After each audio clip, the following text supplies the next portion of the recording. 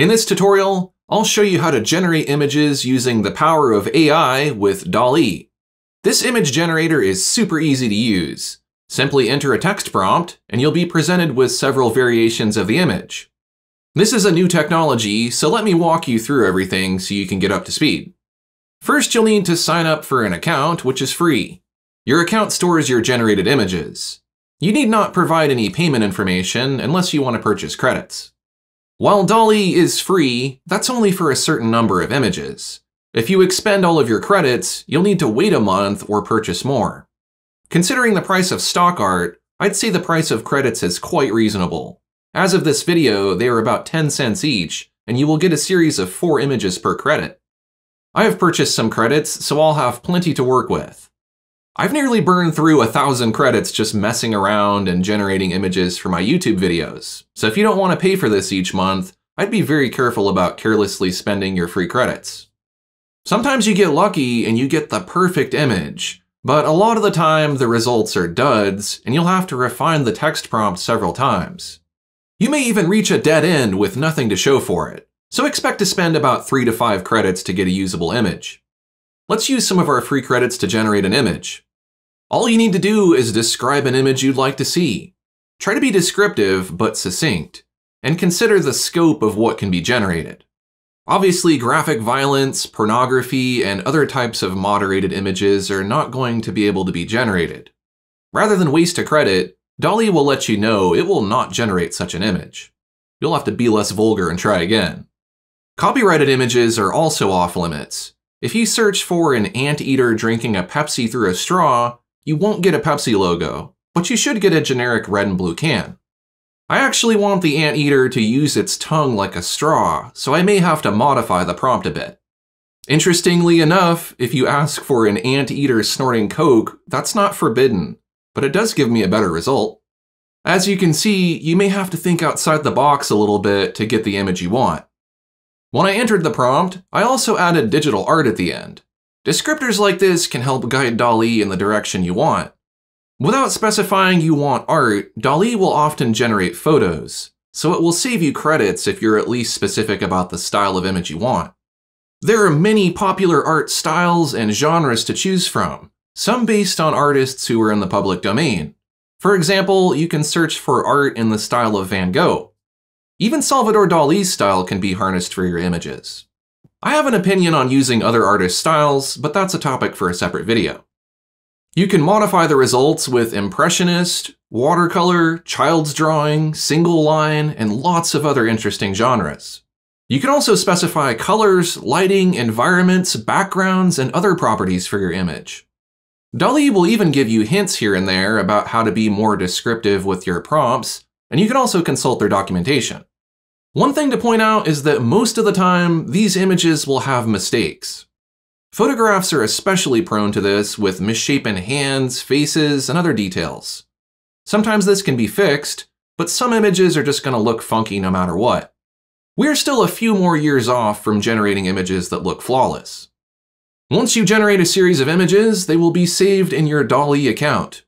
If you want to download the image to your computer, there is a button for that. You can also share images publicly or privately. I would recommend downloading any images you want to keep as a backup. By default, the image will include the date and the text prompt. The file format is PNG. If you happen to stumble upon the perfect image, that's great. But in many cases, you'll get an image that is close, but could be better. You can submit the text prompt again, or you can select the closest match and have DALL-E take another crack at it using the Variations button. This will cost you another credit, but you'll get another 4 iterations based on the original image. If the image does not get closer to your vision, you can try again, but as I mentioned earlier, some prompts are just a dead end. I wouldn't waste too many credits trying to develop an idea that is outside the capabilities of DALL-E. This image in particular seems to want to always be cropped too small to capture the whole scene. There are ways to expand these images, but we'll come back to that later. As you begin to generate images, you will build up a history. This is the collection of every image you've generated using DALL-E. This can get large rather quickly, so there is a way to manage it, which we will come back to. The history page shows the images listed chronologically. It's worth looking through here periodically in case you missed an image. It's also good to revisit in case there is an image that didn't work for a past project, but may be relevant to the current one. Back on the prompt page, on the right there is an optional sidebar that shows your most recent generated images. You can clear this if you like. While I don't see a way to delete images you've generated, you can add everything but the rejects to collections. You can have one large collection of your favorites, or break it down into categories like I've done. It will take some time to sort all of your images, but it will be worth it to filter out the rejects to make it easier to locate the good images. I mentioned earlier that you can expand your images. You can do that using the Outpainting feature. Open an image and then choose Edit. In the editor, you can add to the edges of the image, or erase and replace areas. When you do this, it will cost you a credit each time you click Generate. There are instructions you can read that go into more detail about this process, but you need to give DALL-E enough of the source image so that it does not drift away from the concept too much. So if I want to attempt to show more of the can, I will generate an area that encompasses both the can and some of the subject. That gives me a really wide can that is out of proportion. Let's try using the eraser to erase the part of the can that is incorrect and generate another frame over that. That gives me a much better result, so I'm happy with that. I could try to modify this more, but I risk ruining my progress and burning up credits. The most important thing to remember is that this editor does not save your progress. You'll have to manually download these images or you'll lose them. It is also possible to upload images to merge them together in various ways. You could generate other objects or characters and splice them into this scene. Or if you go back to your history, you'll see that each time you edit an image, you generate 4 iterations of each area. So I could splice in this better looking can. I'll download that image again, and next we'll need to crop off the excess space.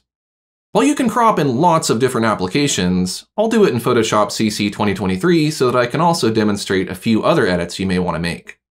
First, I will use the Object Selection tool to select this weird turkey sloth thing, and with Shift Backspace I can remove it. I'll see if I can remove anything else that is left behind as well. To fill in the background, I'll duplicate the ground on the left and paste it beneath. Then move it over and scale it to fit.